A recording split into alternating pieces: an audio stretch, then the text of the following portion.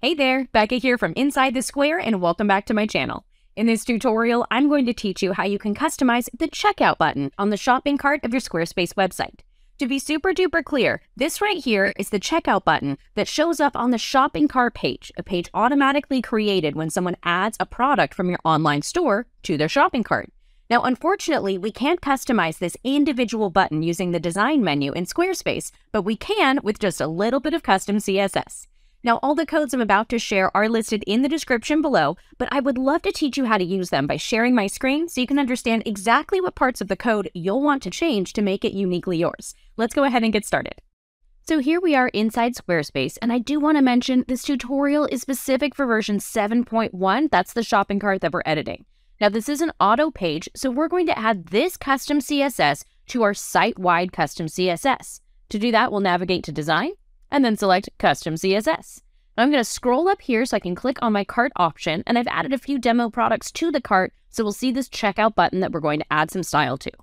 Now the code I'm about to use is listed in the description below, but we've got a lot to change, so let's get to it. I'll paste the code right here, and instantly you'll see a bunch of changes. I'll go ahead and scroll down on my screen here just a bit so we can see that checkout button. There we go.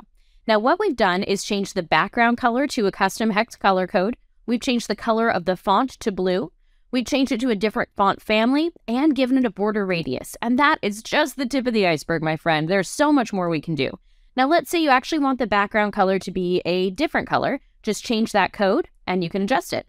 Let's say the color blue isn't perfect for the text, but we'd rather have it be pink. I can type pink and we're good to go there, but let's actually make it stand out a little bit more. I'll make it a solid white by editing that color code for the line color. Again, this is for the color of the font.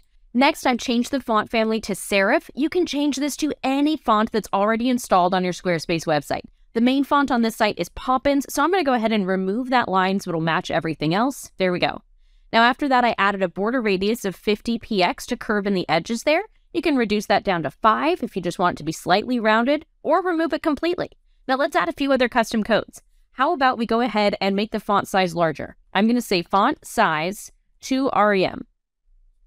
Exclamation point, important. And there we go. Now it's a gigantic checkout button. Maybe that's a little too big. How about we knock that down to 1.5? Much better. All right, let's give it a custom border as well. I'll add a semicolon, and here I can say border. How about 5px solid pink? And then we'll add exclamation point, important. And there we go. Now we have a border for the checkout button.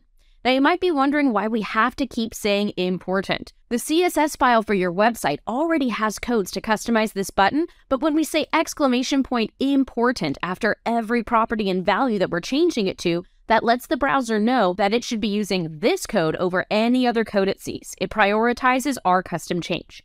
Now let's do one more fun thing and give it a hover effect. I'm going to copy the selector, cart checkout, and here we're actually going to say hover. Now let's open up a curly bracket, and how about we change the background color to yellow? If I can spell it correctly, there we go. And now we'll say exclamation point important. And now on a hover, the background changes to yellow. Oh, but the text doesn't stand out on that, so let's change that too.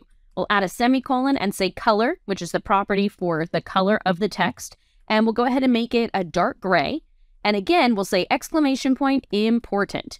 And now, not only does the button change color, but the text does as well. Pretty awesome, right? So again, edit any of these values so it matches the style of the site that you're going for. You can do all types of different things like font size, font family, give it a border, background color, lots of fun stuff. And if you want to add a hover effect, enter a new line of code that says cart checkout hover, leave that asterisk right there where it is, and then change any property and value that you want to that will only take place when someone hovers over that button with their cursor.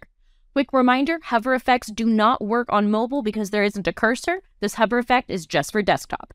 Now, after you've made all the changes you want to see, select Save when you're done, and you'll be good to go.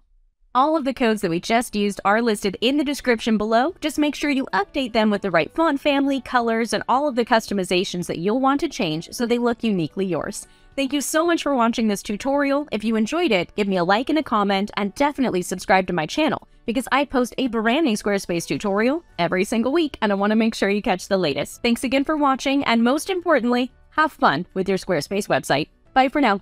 If you like this tutorial, you'll love my Squarespace CSS cheat sheet. Now available on Notion, you can access over 500 selectors for customizing your Squarespace website. For lifetime access, visit insidethesquare.co/CSS.